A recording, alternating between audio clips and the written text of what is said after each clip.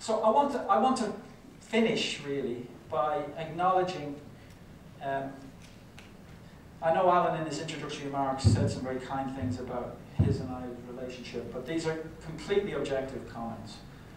I want to acknowledge and recognize the brilliance of the Men's Development Network and its uniqueness. Michael Kaufman, who's spoken in something like 45 countries, was commenting last night on how unique it is to have an organization working with men, both with men who use violence, and then they've got a separate program that works with men who are very, very vulnerable and need all kinds of help and support. This is a genuinely innovative organization that is carving out a methodology, a way of working with men. A lot of it is in this book, which I gather is on sale outside for €20. It's just out, isn't it? And what I think is really so impressive about them is the way that they've done it so quietly and with such humility, as well as with such success. So they've modeled a way of working with men where they've got on with it without sort of trying to create that sort of heroic story about men who go out and rescue people and so on and so forth. Could I ask for a round of applause for the Men's Development Network?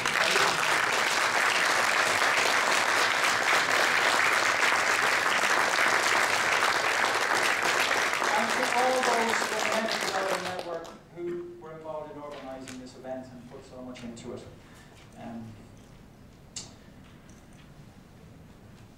There's a lot to be depressed about in post-Celtic Tiger Ireland, but there are grounds for real optimism and hope, as I've been saying. A truly inspirational aspect of this conference is the way that Michael Kilbride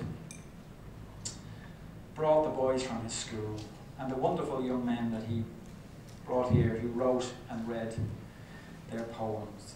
These are phenomenal boys who are growing into phenomenal men. And I'm going to end with a poem, and it's about women, and it's by Maya Angelou, and it's called Phenomenal Women.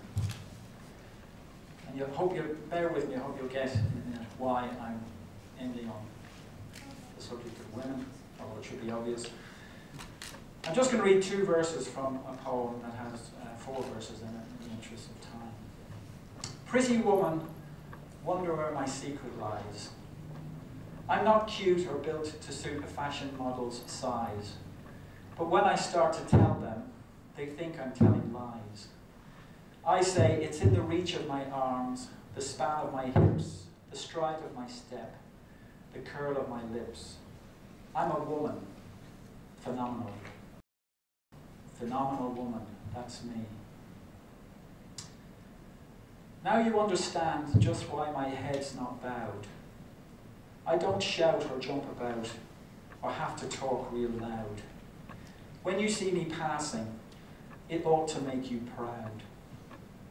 I say it's in the click of my heels, the bend of my hair, the palm of my hand, the need of my care, because I'm a woman. Phenomenal woman, that's me. That's the end of the poem, but I'm assured, I have reliable information that Maya Angelou added afterwards. Men are phenomenal too, but they have to write their own poem. And that is what today has been all about. Thank you.